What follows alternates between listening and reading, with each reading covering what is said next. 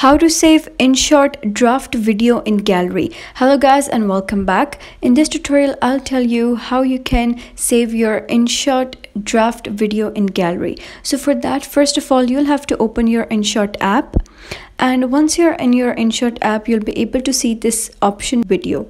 So just click on that, and now here there'll be number of videos which you have put in your drafts.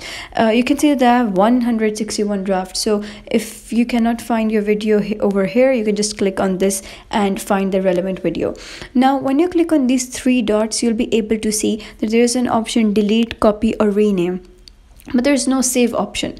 So in order to save the draft video, you'll have to click on the video. Like for example, if this is the video which I want to save from the draft list, so I'll just click on this video, and once I've clicked on this video, you'll be able to see that it has been loaded in the InShot edit section.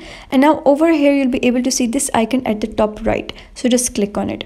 Now here you can set the resolution of the video, frame rate or format, and after that just click on save, and then it will take 100% to complete and your video will automatically save to your gallery.